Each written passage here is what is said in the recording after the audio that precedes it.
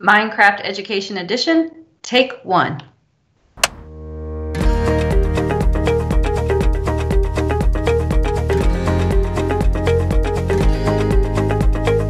Jefferson County Public Schools is the largest school district in the state of Kentucky. We have almost 100,000 students in 156 schools and over 130 home languages.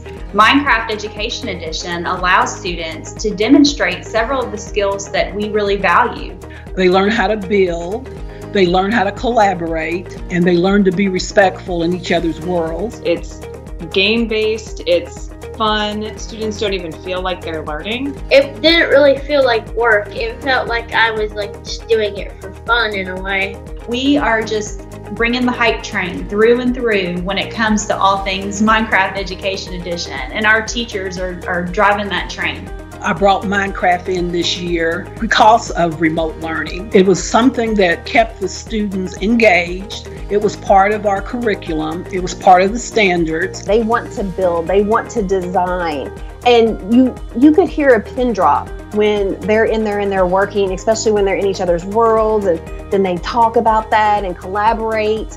And I would use it for everything. They want to complete those activities. They want to show what they know and what they've learned. Hi, today we are going to be building a rainbow house in Minecraft. It is all engagement. Student engagement is through the roof. In JCPS, we have a very large population of students who are free and reduced lunch.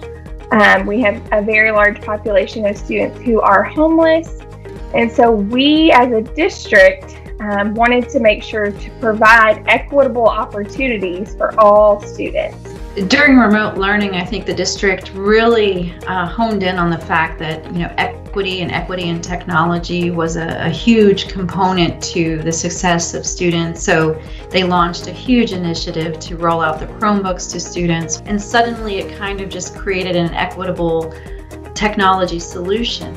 Once we saw that Minecraft education was available on the Chromebooks, we couldn't contain our excitement. We were so excited because it is such an amazing tool to really get students engaged in learning, and they want to use it for everything. We have ideas for math, elementary, middle, and high school. We have ideas for language arts, social studies. We've got business education teachers using it. Art classes have used it, music classes have used it. I'm seeing students display leadership skills that they have not displayed before. The ones that are quiet or reserved, when it comes to Minecraft, you see a whole different person that comes forward, and they're very involved.